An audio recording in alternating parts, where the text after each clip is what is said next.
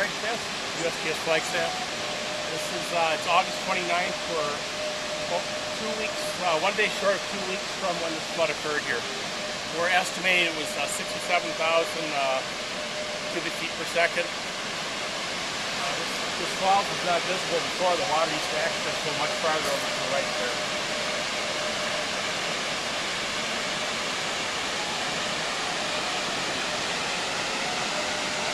We found an incredible amount of material here.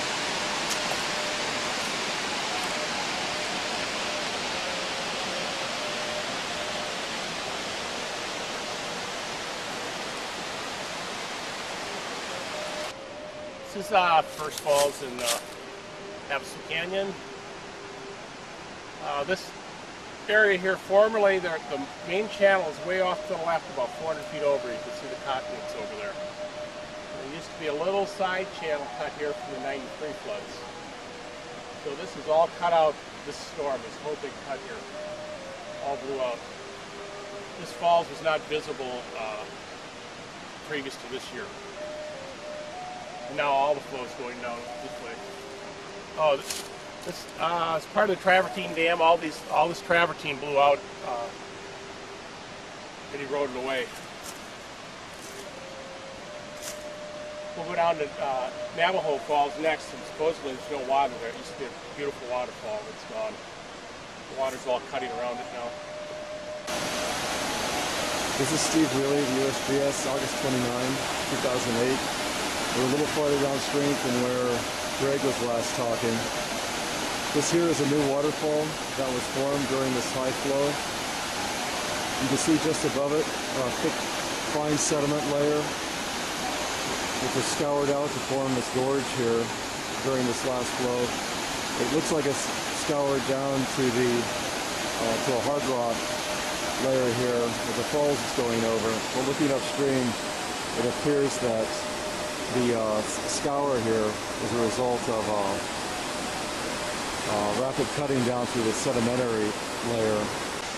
This is farther downstream again. You can see there are a lot of tension fractures in the trail along here.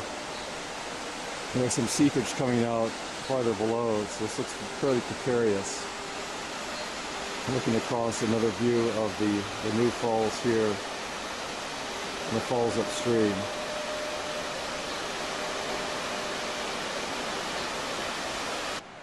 Here's a spot farther downstream where the trail's been completely undermined. There's still some blocks here, but a lot of it is slumped down into the canyon. Looking across the little canyon here, you can see the fence right along the rim that's been undermined. Deep chasm underneath it. Here's another view of the scour downstream from the falls.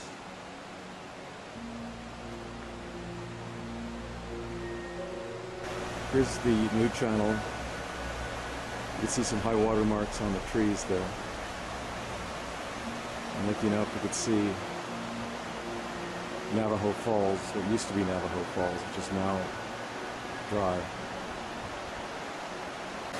This is a reach below what used to be Navajo Falls. You can see that the channel has incised here.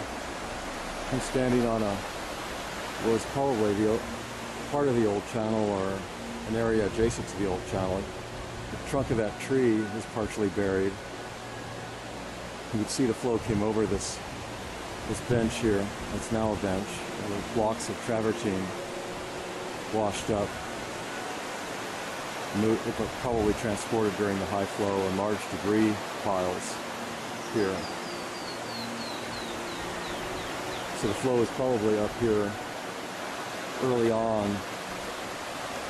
and then the scour of the channel followed.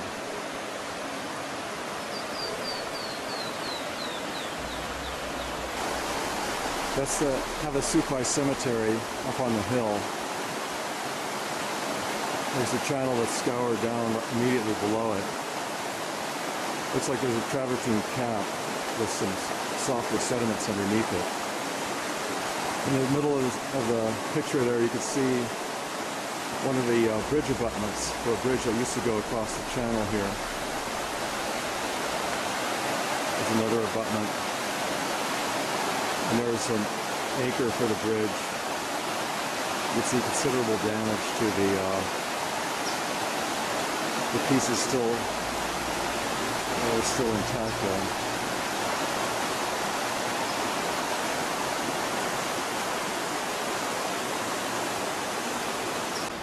This is the Havasu Creek Cemetery again, up on the hill. You can see in the cut here, there appears to be a travertine cap under the cemetery, right here, but with very soft sediments immediately underneath it. There's another travertine plug here on the upstream end of the cemetery. And it looks like a travertine layer underneath the soft sediment as well, but it looks very erodible. We're a little downstream from Creek Falls. On the trail here you can see tension fractures on the side, and in one location up here a little bit. There's some offset by a few inches in this fracture.